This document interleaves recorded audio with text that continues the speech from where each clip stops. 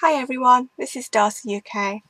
I recently demoed how to make this pretty painted paper bow at Doncaster, and a few of you said you would like to see this done in a video. So today I'm going to take you through the steps, showing you how you can create this bow from just a simple piece of printer paper and your favourite paints, stamps and inks, showing how you can control the colours and the patterns. So let's get started. Here we have just our regular piece of printer paper, just really thin, cheap, ordinary printer paper. And the first thing we need to do is colour our background. I've chosen 3 of the PaperArtsy Fresco Finish Chalk Acrylics. We have Mermaid, Inky Pool and Cheesecake. For this technique it doesn't matter if you use translucents or opaques, we're just colouring the background.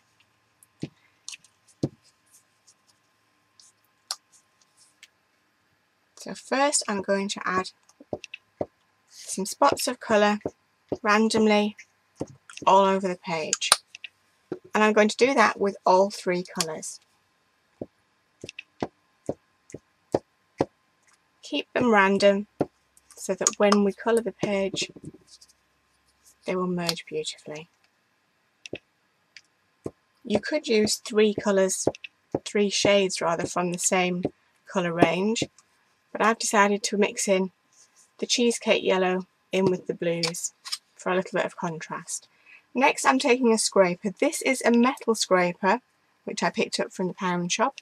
You could just as easily use an old credit card. Starting at one side I'm going to drag the paint across and drag again, and you'll see how beautifully they all merge now, and that cheesecake just adds a little more interest. Where you added the original spots of colour, you will still get those round spots staying on the page, and that's good because that adds even more interest. We need to take the paint right to the edges of the paper, so I'm just making sure that every part of the paper is covered. Then I can scrape away any excess paint, and now it's ready to dry. While this is drying, I'm just going to clean away my craft mat. So now our craft mat is clean. It is important to clean between these 2 stages, because now that this side has dried, we're going to turn it over. And if we'd left the excess paint on the mat underneath, it would have transferred to our top side. I'm going to colour the back in exactly the same way, adding some random spots of colour, and then I will drag across this paint in the same way as the front, and then this too will need to be dried.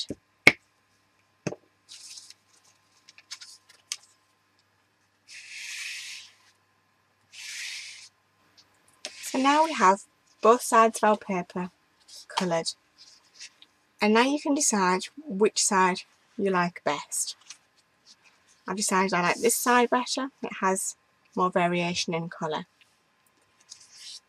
The next layer we're going to add is ink. Choose a colour that complements your base colour. I've used mainly blues, so I'm going to use blue on my next layer. The stamp that I'm using has been designed by Ellen Vargo for PaperArtsy, and the code is EEV02. The stamp I'm going to use is this large rectangular scratchy stamp. I've added the stamp to a flexi block, and I'm going to use archival ink designed by Wendy Vecchi, and it's the cornflower blue. I'm going to have my ink pad at the side here and just tap gently. It really doesn't matter if you don't cover the entire stamp, as this is just a background layer. We're going to start in one corner and press down. Add some more ink, and then we're going to turn the stamp around and press again. I'm going to continue doing this until the whole page is full. alternating the direction of the stamp as I go across the page, just to add some interest. It would look very blocky, very uniform, and far too structured if the stamp was facing the same way all the way across.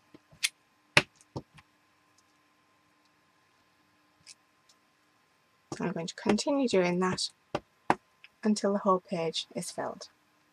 So our page is now completely covered with our first layer of inking. You can see how I varied the stamp, going one direction and then the other across the whole page. The next layer is also ink. This time I'm using Archival in watering can. This is one of my favourite colours because it's not black, but it's not as warm as brown. It's a much more neutral colour and it comes in very handy for lots of things. This time I'm going to use another of Ellen Vargo's stamps, EEV06, and the one I'm going to use is this one that looks like some washers in a little grid formation. I'm not going to use a flexi block this time because I don't want to stamp the entire stamp.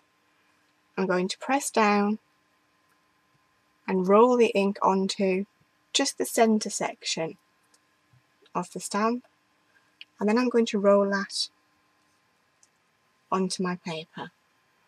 I'm going to do this randomly across the whole page. Again, I'm going to vary the directions, vary the length of the stamp, keep changing direction. Because we're just rolling it onto the page, we're going to get it being quite patchy in some areas. Some parts will be missing, but that's okay, that's what we want. This is just another background layer. I think a little bit in the middle there, and a little more at that end. That's our second layer. Again, done with ink. You can see how the grey of the watering can ink just complements the blue without being as stark and as bright and bold as it would be if I had used a black ink. Our next layer involves going back to paint. You need to choose 3 shades of the same colour. So I've gone for pink, which will complement my blues, and I have sherbet, orchid and Spanish mulberry, and again these are all PaperArtsy Fresco finish chalk acrylics. Choose the middle colour, the middle shade rather, and put your light and dark to one side for now. On a spare craft mat next to you, pour out a little paint. Now stamping directly into this would leave really thick globby paint all over your stamp. So smooth it out with your finger, nice and flat, and this will give you a surface not dissimilar to your ink pads. The next stamp I'm going to use is again from EEV06, and it's this one here in the middle with the small dots. This time I've gone back to the flexi block. I've applied my stamp. I'm going to tap it into the ink and then tap it off so that I don't have too much paint on the stamp. Now I'm going to apply it randomly all over the page, but I am going to overlap each of the areas that have the darker second layer of ink. This will do 2 things. It will knock back that dark ink slightly, but also it will prevent the page looking very blocky. If I stamped in between all of these dark patches, it would just look like there were lots of blocks and squares over the whole page. But by overlapping, again changing directions, the dark ink and the paint start to harmonise and you start to build up your layers.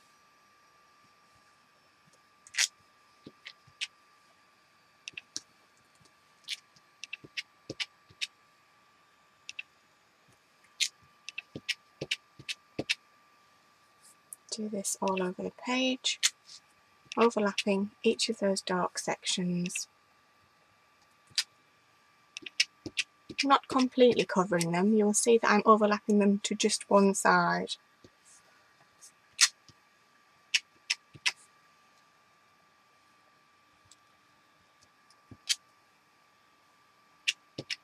If you have any gaps, you can go ahead and add a little more stamping if you wish, or a little bit up there.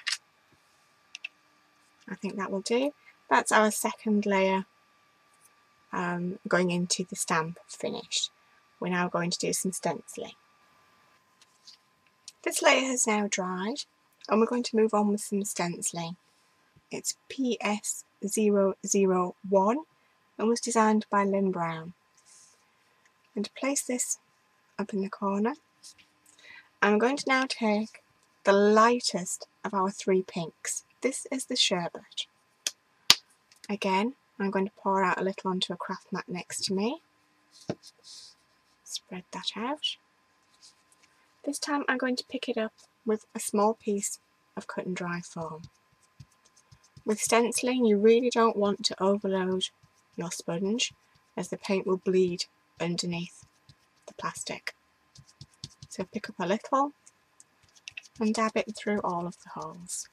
Use a dabbing motion, a pouncing motion, rather than a rubbing backwards and forwards. If you rub, then you will push it underneath the stencil again.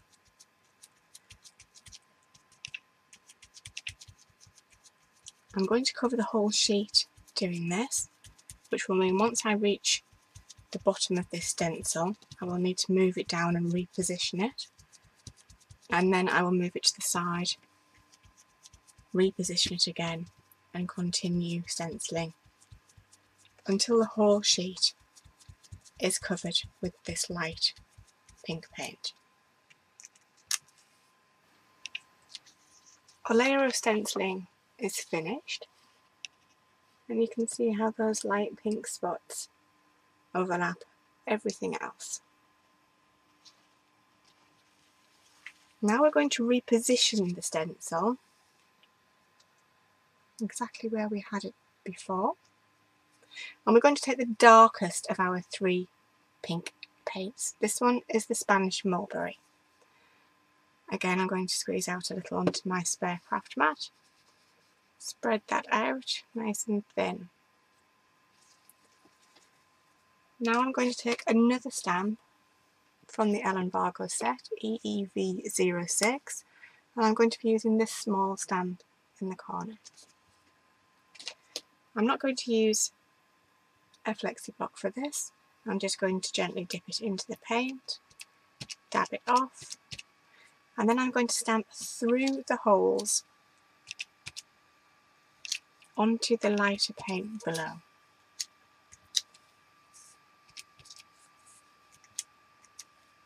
You see some of the holes are too small to stamp into, but the paint will catch in most of them.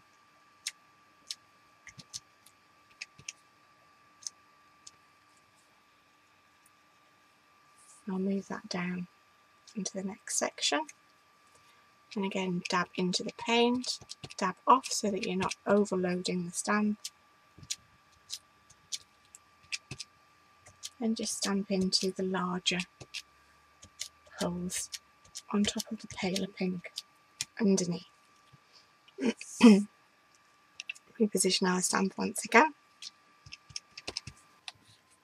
This layer has now dried, and as you can see we have our medium pink in the background, followed by the very pale pink through the stencil, followed by the darkest pink on top of those stenciled areas. The final layer on this bowl is going to be a layer of metallic glaze, again by PaperArtsy in their Fresco finish range. I'm just going to apply a little across the page and quickly brush it on. It only needs to be a very thin layer just to add a little shimmer to into our bow. Of course, you don't need to add the metallic glaze if you don't want to. The bow turns out very nicely if you just leave it with the matte finish of the paints.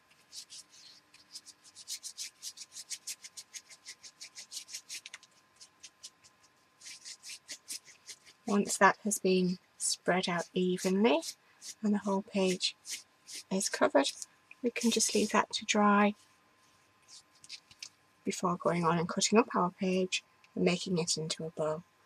Of course, at this point you now have a really pretty piece of background paper which you could use for numerous things, making cards, you could make an envelope from it, cut it up and use it as embellishments, die cut, all kinds of things.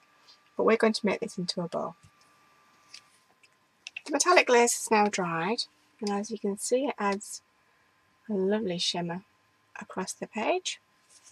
We now need to trim this into strips, so we're going to turn it over. Now, printer paper is approximately 8.5 by 11 inches, and the first thing we need to do is to trim this down to just 10 inches.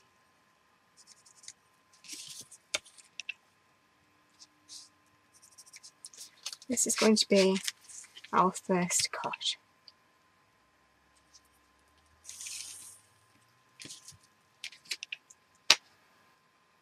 So I've made the first cut, taking this piece off, put that one to one side, turn our page back over. This now measures approximately 8.5 by 10 inches. We need to divide the width into 9 sections. Because it's only 8.5, sadly we're a little bit short of 9 inches, so we can't divide it up into equal inches. So now I need to revert back to metric, and I found that the best measurement is approximately 23 millimeters. So that's just a little bit over 2 centimeters. We're going to make our marks all the way across, and we will end up with 9 sections plus a tiny little strip at the end which can be discarded.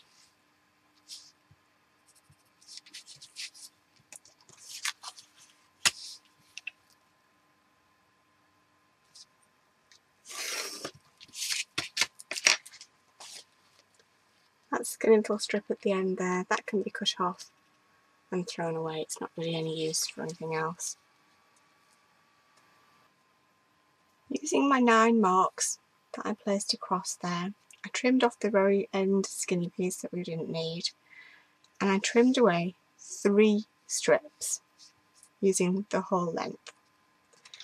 Now we need to trim another 3, but these need to be an inch shorter. So my first job is going to be to take off another inch from the top.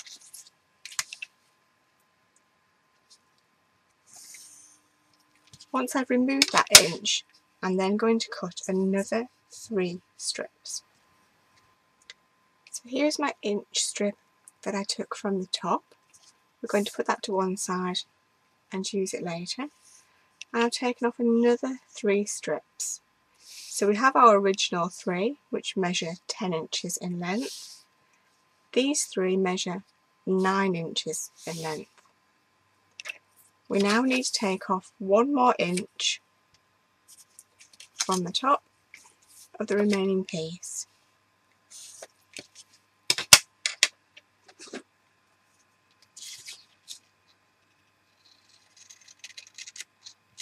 And we'll put that to one side to use later. We now have our marks left that we made, and this can be cut into 3 final strips. All our cutting is done now. We have our 3 first strips that measure 10 inches, our middle 3 strips that measure 9 inches, and our final 3 strips that measure 8 inches. And here are our 3 offcuts. The first thing we're going to do is just trim one of these offcuts very slightly. It's just a little bit too wide. for what we need. We don't need to take much off, just a little bit. Then we're going to bring the two ends together. You don't need to fold it, just bring the two ends together. And we're going to cut 2 points.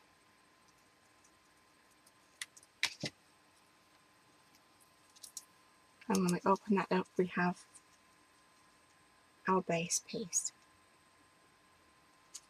That can go to one side. Now all of our other pieces we need to fold in half. Make a crease so you know where the middle is.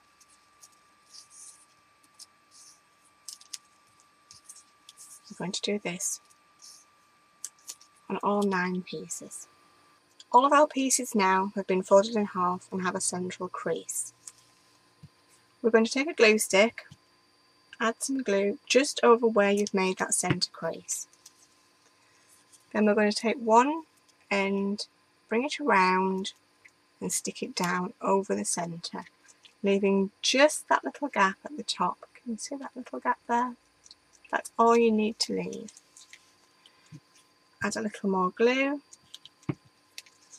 and bring the other side around on top of the first piece, leaving just that little gap again. We're going to do that with all of our pieces. So again, add glue in the middle, hold it in front of you and bring this side around and over the centre. Bringing it in nice and tightly so we just have that small gap left. A little more glue and bring this around into the middle.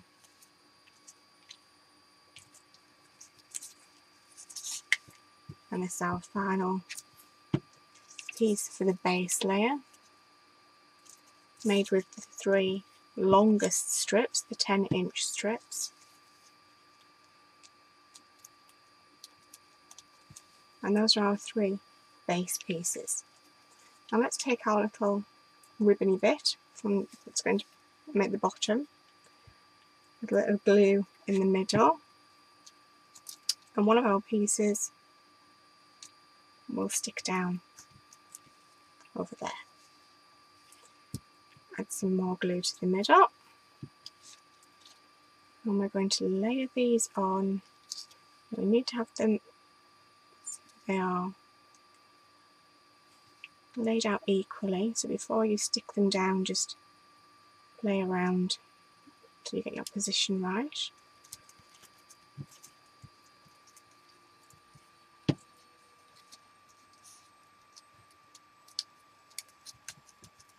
And that's the base layer done. Make sure you squidge everything down nice and tightly. We can put that to one side. Now let's take the next strip. This is one of the 9-inch strips. And again, we're going to fold it round in exactly the same way, putting glue in the middle, holding it out in front of you, bringing the strip end around and over the middle, tightening it up so you just have the small hole. Let's do that with all 3 of our middle strips.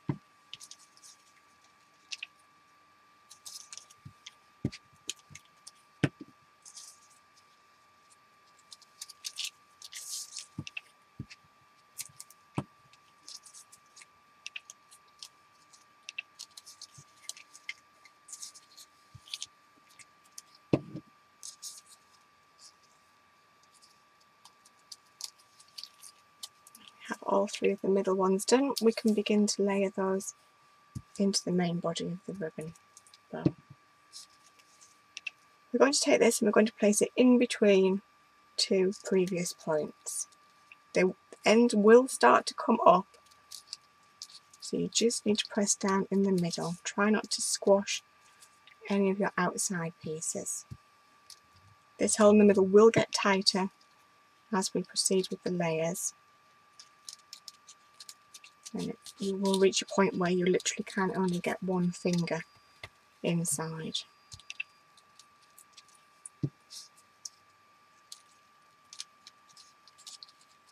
It is much easier to add this layer and the next layer one piece at a time, rather than stick the 3 together and then try and stick those 3 on top. You've got much more control doing it this way. So that's our second layer done. And now we'll just carry on and finish the top layer. In the same way, bringing our pieces into the middle, sticking them down and closing them up till we just have that small gap.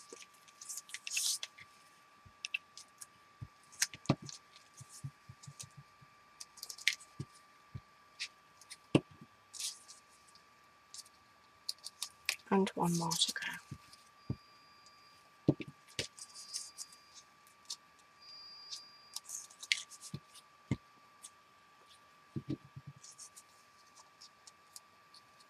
That's our final 3 pieces. Some more glue in the middle. And again, we're going to place this one between 2 of the previous layer. And you will see as soon as I start to put this one in, the sides come up and you're left with very little space in between.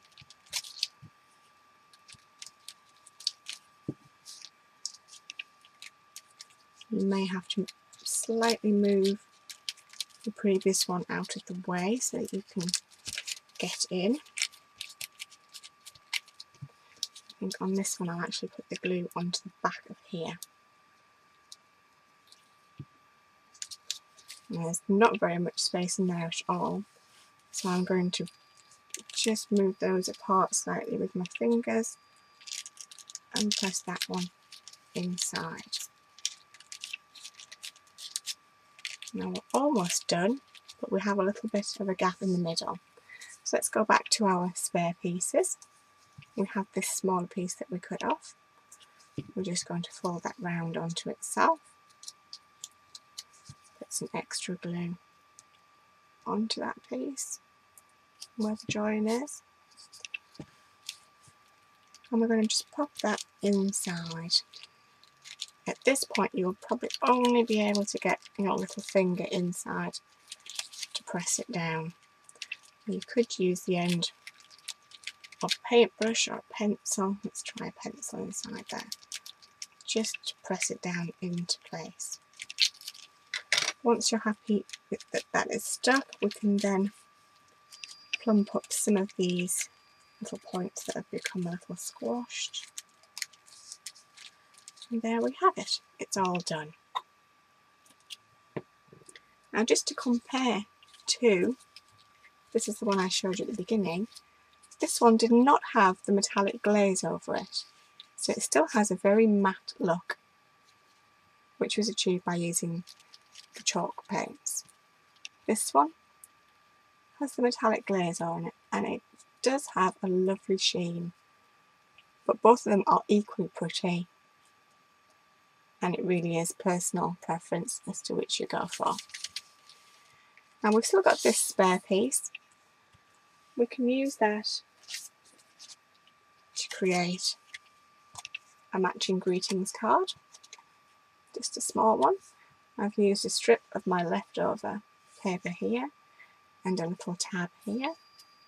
And I've just teamed that with some corrugated card and a stamp and a sentiment.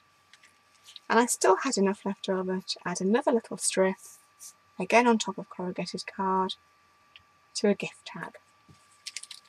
So I can use this strip here to make matching card and tag to go with this one. And this bow has its matching card and tag. So I hope you enjoyed that. There are lots of tutorials on how to make this bow on the internet, mostly with ribbons, some with paper. But I haven't seen one done where you create your own paper to start with. And I think that's a really nice touch, that you can use your own favourite paints, your favourite stamps, your inks, and you can coordinate everything to make a really nice little gift set. Thanks for watching. Take care. Bye.